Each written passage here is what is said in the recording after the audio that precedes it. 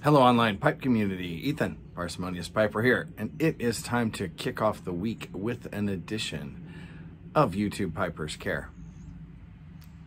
In my Friday 7LE, even though it's not quite Friday, I have got a bowl of my very own secondhand bookshop.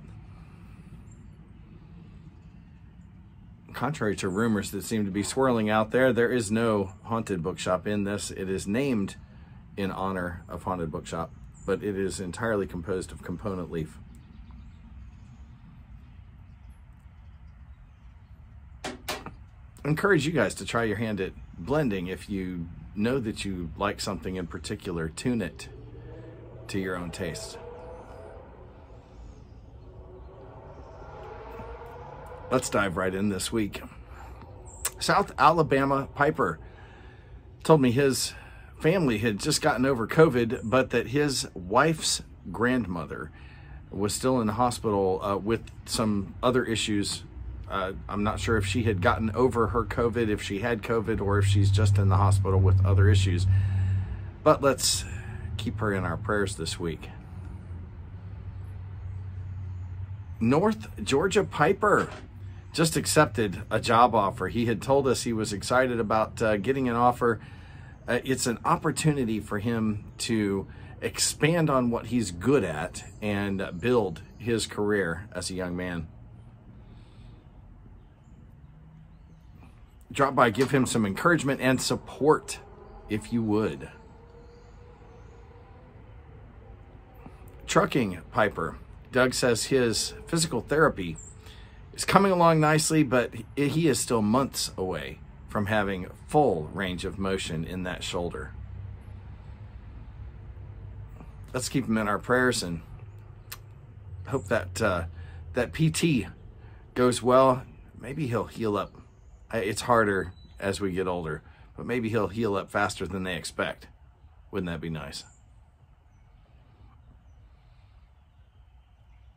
Blake Chancery. Just his luck, he came down with pneumonia for International Pipe Smoking Day. I hope that pneumonia is gone. I have not seen an update from you, Blake, but we will keep you in our prayers and hope that it doesn't or didn't spread throughout the household. That can be nasty. Curmudgeon Piper, as we have noted over the last year, his dad has really been struggling with this diabetes and circulation in his feet. Well, now comes the next shoe to drop, to use a foot analogy, pun, saying. And that is that that he's going to require and has been moved into a memory care facility in order to keep his health safeguarded. That is a rough step because, as many of us who have put relatives into such facilities know, it may not be the final step, but it is a step toward that. Keep Doug in your prayers and his dad. This is a family that they've got some rough months ahead of them.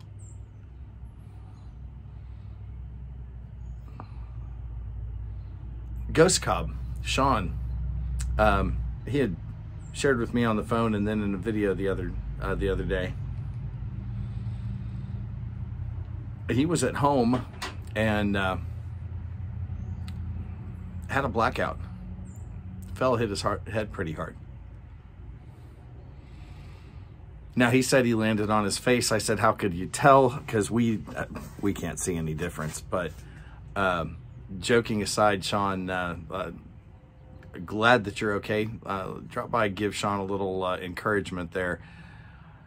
It's scary having a disability and an issue like this comes up. Sean's a good one. Last, certainly not least, Kevin Twiner shared that he and his wife lost a beloved dog. All of us who have loved and lost dogs in particular. Some of you have loved and lost cats and say that you experienced the same thing. I've lost cats.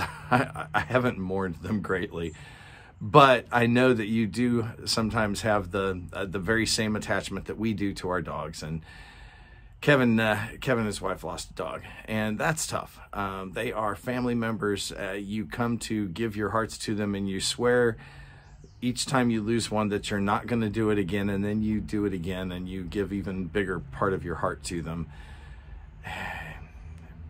Some of us just don't learn, but it's one of those things that makes life livable. If you would, drop by and give Kevin a little support,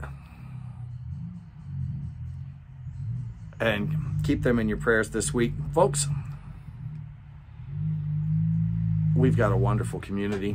We have a community that does express support and care for each other, and I know for a fact that that there are a number of you who take my lists each week and more on your own, and do in fact keep them in your prayers. And I've seen people drop by and leave supporting comments. This is just a great community. So I'll tell you what I tell you every week, folks. If you are the praying type, keep these guys in your prayers. If you're not, well, you should be. And with that, light something you like. Let's kick this week off right.